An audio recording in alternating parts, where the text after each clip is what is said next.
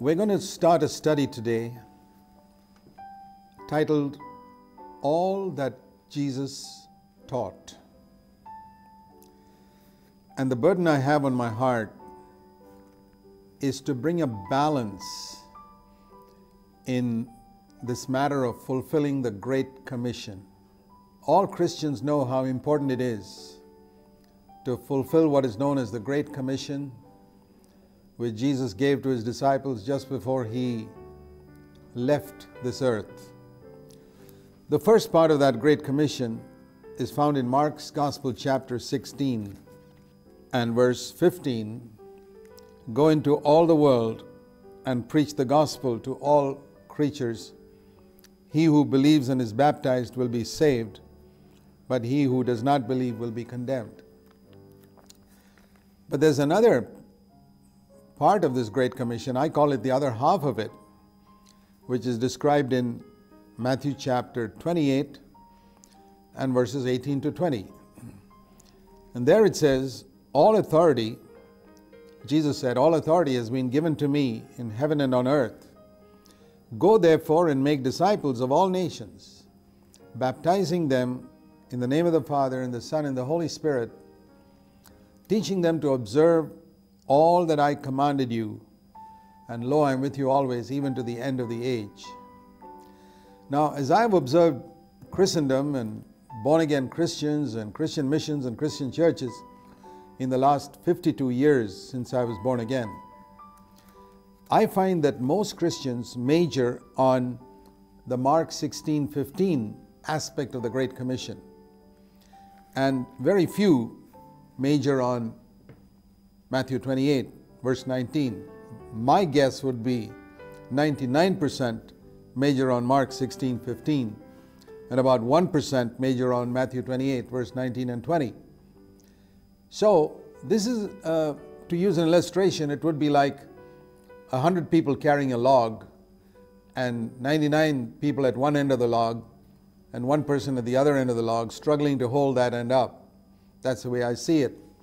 So I found that the commission the Lord gave me when I began to teach the Word, as He gifted me, was to emphasize that other aspect of the Great Commission, the one which is being fulfilled only by about 1%, whereas it should be 50-50.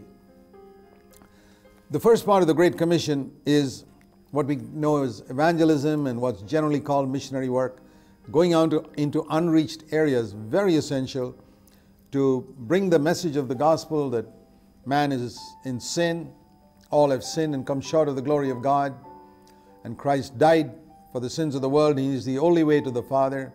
Christ rose from the dead, and he who believes in him and is baptized will be saved, and he who does not believe will be condemned. But did the Lord want it to stop there? That once a person has believed, accepted the fact that he's a sinner, and received Christ as his Savior, is that all? What about Matthew 28, verse 19, where he said we are to go into all nations and make disciples? Now, what does it mean to be a disciple?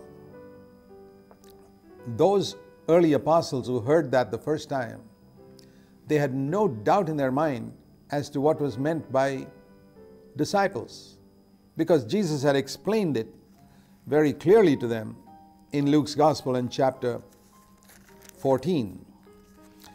In Luke 14, when Jesus saw a great multitude of people coming along with him, we read in Luke 14 and verse 25, great multitudes were going along with Jesus, and he turned and said to them some of the hardest words that he ever spoke to anyone. Now, most preachers and pastors, if they see a great crowd coming to listen to them, would never dream of speaking words like this. And there we see that Jesus was different. He was not interested in the numbers. Now, there are very few Christian preachers today who are not interested in numbers. And what you see in the subsequent verses till the end of Luke 14 is Jesus emphasizing quality. He wanted disciples. And so he turns around and tells them, if any of you come to me and you don't hate your father, mother, wife, children, brothers and sisters, and even your own life, you cannot be my disciple. It's not that you can be a second level of disciple, you just cannot be a disciple. So here we see the first condition of discipleship. The Bible says that we got to honor our father and mother. So what did Jesus mean when he said we got to hate? It's a relative statement. Jesus used some strong language sometimes, like if your right eye offends you, plug it out. If your right hand offends you, cut it off. It's easier for a camel to go through the eye of a needle than for a rich man to enter God's kingdom. If you don't eat my flesh and blood, you don't have eternal life. Many strong words. The words that he spoke was spirit and life. So what he meant here was that in comparison with our love for him, our love for our earthly relatives and brothers and sisters should be darkness compared to light. To use an illustration, if your love for your parents, wife, children, brothers, sisters is like the light of the stars, your love for Christ must be like the light of the sun. And when the sun comes up, the stars, as it were, become dark. They're there, but it's dark. So that's what it means here. Your hate means your love for your father and mother are almost invisible. It's you love them, but in the light of your love for Christ, which is like the bright shining sun, that is almost like darkness. It's like hatred, as it were. And it also means that we should not allow our relatives or brothers or sisters to hinder us from following whatever the Lord may call us to do. So the first condition of discipleship is a supreme love for Christ, where we love Christ more than our parents, more than our wives, more than our children, more than every brother and sister in our blood relationship or within the church, and our own life. Now, would you say that missionary work and evangelism has brought Christians to this place? Every person who claims to be a born-again Christian, would you say that he has come to this place? Have you yourself, if you claim to be a born-again Christian, come to this place where you can say you love Christ supremely more than anyone on this earth? Well, in my observation of believers in many lands over this last half century, I don't find that to be true. They've accepted Christ. They sing, my sins are all forgiven and I'm on my way to heaven, but they haven't become disciples. Second condition of discipleship is mentioned in verse 27. Whoever does not carry his own cross and come after me cannot be my disciple. Again, there's that absolute cannot. What does this mean, to carry the cross every day? It says his own cross. I don't have to carry the cross of Jesus Christ. I don't have to carry anybody else's cross. I have to carry my own cross.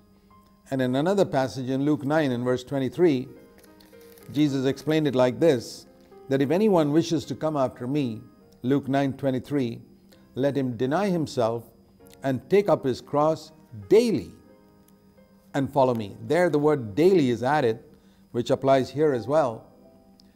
So if we are to take up a cross every day of our life, our cross, and follow Christ, it must mean that Christ himself carried a cross daily. Otherwise, how could he ask me to follow him? Daily taking up my cross. So there was an inward cross in the life of the Lord Jesus all through those 33 and a half years, which culminated in a physical cross that he carried to Calvary. So we need to understand what this inward cross was, because if I don't take up that cross in my life, that same spirit that motivated and urged Jesus in his earthly life, I cannot be a disciple. Now today we don't use the word cross much, because except it's become the symbol of Christianity. People have golden crosses and ivory crosses and things like that. But in the day when Jesus spoke about it, it was the most horrible means of executing people that the Romans had invented. Today, something more appropriate would be the hangman's rope or the electric chair or something like that, or the guillotine, to be executed. So the cross was a symbol of execution, of a man being hanged, put to death, because he's a criminal. Only criminals were crucified. So here Jesus was speaking about something in us that had to be put to death every day if we are to follow him. What is that? And as we see in other places, Jesus spoke about our self-life. If anyone loves his own life, his self-life, he will lose it. So this is the cross that we have to take, where our self is crucified every day. Or in other words, I say, like in the words of Jesus in the Garden of Gethsemane, not my will, but thine. The strength of myself is found in my will. I want to do my will. I want to do what pleases me. This is the root of all sin. And if that is not put to death, I'm not taking up the cross. And we saw that that's got something that's to be done every single day. It's only then that I can be a disciple. In other words, every single day, I don't have to necessarily say those words, but I must have that attitude where I'm not going to do my will this day in any area, but I'm going to do the will of God. You know, it's one of the things that Jesus taught us to pray. Thy will be done on earth as it is done in heaven. You know, in heaven, none of the angels do their own will. They always wait upon God to see what God wants them to do.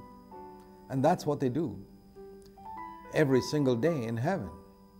And if our days are to be like the days of heaven on earth, if our life is to be a heavenly life, here's the secret. Thy will be done on earth as it is done in heaven. In other words, my attitude to the Lord is, Lord, I never want to do my own will in anything. I don't want to marry whom I like. I don't want to take the job I like. I don't want to live where I like. I want to know what your will is in every single area.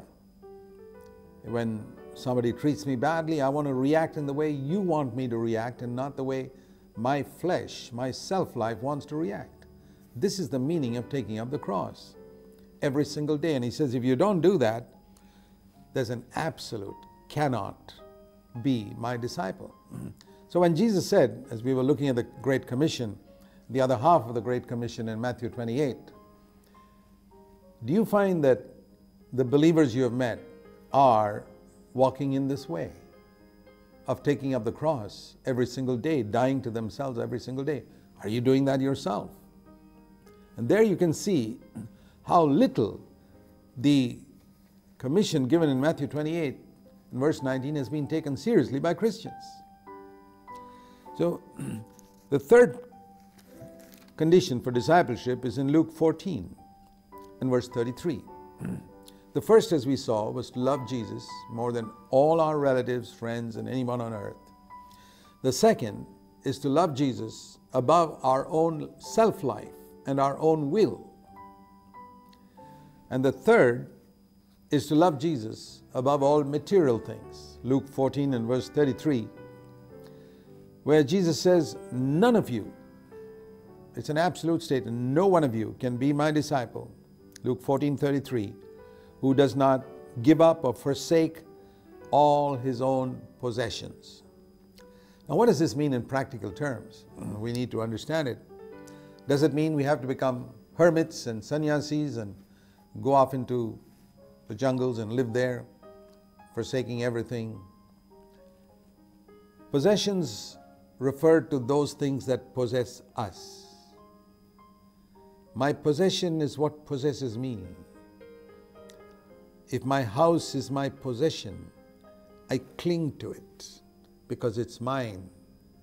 And I possess it and it possesses me. It could be an expensive car that you've got, or very valuable stocks and shares. You possess them and they possess you because your mind is so much on those things. Your mind is not on the worthless things that you have in your home, but these very precious possessions. So what does it mean when it says that we have to give up our possessions if we are to be His disciple? Do I have to sell everything that I have? There was one particular young man who came to Jesus, we read in Mark 10, whom Jesus did tell him to sell all that he had. But Jesus never gave that command to everyone. Zacchaeus, for example, said to Jesus in Luke 19 that he would give away half his goods to the poor and repay those whom he had cheated. And Jesus said, that's fine. He said, salvation has come to this house. He didn't demand of Zacchaeus that he should give up everything like the rich young ruler. In the house of Mary and Martha and Lazarus, Jesus didn't even demand that they should give up anything. So he didn't tell everyone that they should sell everything. It's like cancer, in some cases, a cancer is so widespread that a doctor says the only way you can be cured is by removing the entire organ. It could be some internal organ that's cancerous, and the doctor says there's no other way. You got to remove the whole organ, otherwise you'll die. But in some cases, the cancer is not spread so much, and they need to cut out just a little bit. So the love of money is like a cancer. In the case of that rich young ruler, it had spread so much that the Lord had to tell him, you got to sell all that you have, give it to the poor. But in the case of others, in Zacchaeus, it was less. And in the case of Mary and Martha, it was much less. So he didn't give that same command to everyone. It depends on how much the love of money has gripped you, how widespread that cancer is in your life. That determines how much the Lord will tell you to actually give up and sell your possessions. But this attitude of forsaking what we have is understood perhaps best by thinking of the story of Abraham and Isaac. Abraham possessed Isaac as his own. He loved him and he possessed him, and he was the darling of his heart. He cared more for him than even for his wife. And God saw that Isaac was a little idol in Abraham's heart. Isaac was actually Abraham's God. He loved him so much, and God wanted to detach him from that idolatry of possessing Isaac. So he said, take him to Mount Moriah and kill him. Get rid of him. And Abraham obeyed. God gave him 3 days to think about it, and so he walked all the way. It took 3 days for him to reach Mount Moriah, and he said, yes, Lord, I worship you. I offer Isaac up to you. But as he took the knife to slay Isaac, God said, stop. Take him home. So from that day onwards, we can say Abraham did not possess Isaac, but he had him. He was still in his house. He was still his son. He was still his son. He wasn't dead, but he never possessed him. And that's a very beautiful picture of what it means to forsake our possessions. Think of the things that are most valuable, earthly things, material things that you have in your life. What are the things that you value, which are very, very, very important for you? Perhaps you should make a list of them. Those are your possessions. And you've got to be very honest. If you want to really be a disciple, you've got to be honest about what your possessions really are. And then you must decide, am I willing to stop having a possessive attitude to these things? It's like, possession would be when you hold on to something tight. For example, if I hold this pen tight in my hand, I'm possessing it. It could be your house, it could be your bank account, it could be your stocks and shares, it could be your car, it could be anything valuable that you have, property, real estate. To have it means you open your palm and it's still there.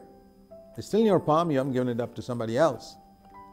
But you say, Lord, I recognize this is not something that's mine, it's yours. You've given it to me and I'm a steward and I want to use it faithfully, but I'm not going to be possessive about it. This doesn't possess me.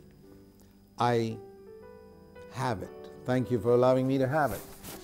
So this is the difference between possessing and having. And it says here that I must forsake all my possessions. I can still have many things that the Lord gives back to me, and I can use them, but I no longer possess them. So the third condition of discipleship is that I love Jesus more than all earthly things. So here we have the three conditions of discipleship in Luke 14. First, to love Christ more than anyone and any human being on this earth. Whom have I on heaven but thee? And there's nothing and no one I desire on earth more than you. That's Psalm 73 and verse 25. This is the confession of a true disciple. I do not desire anyone on earth more than Christ. Psalm 73:25. The second condition of discipleship is I want to love Christ more than my own will and my own choice. Lord, I don't desire my choice in any matter. I want your will in every single area of my life. How I am to spend my time, my money, my energy, my life, my ambitions, my future is all laid at the feet of Jesus. And the third condition is that I don't possess anything, that everything on earth I will hold loosely. Christ means more to me than all those things. If the Lord takes away some of those things or I lose some of those things, I say like Job said in Job chapter 1, the Lord gave and the Lord had taken away. Blessed be the name of the Lord. That is the attitude of a true disciple. Now, if a person does not fulfill these three conditions of discipleship, according to Luke 14, he's not a disciple. So when Jesus told his apostles to go into every nation, Matthew 28:19, go into every single nation and make disciples, he meant that you got to bring people not only to the place where they know Christ as the forgiver of their sins, but as their Lord. That means we love him more than anyone on earth, more than our own life, more than our own will, and more than all the things we possess on earth. He means more to us than all of that.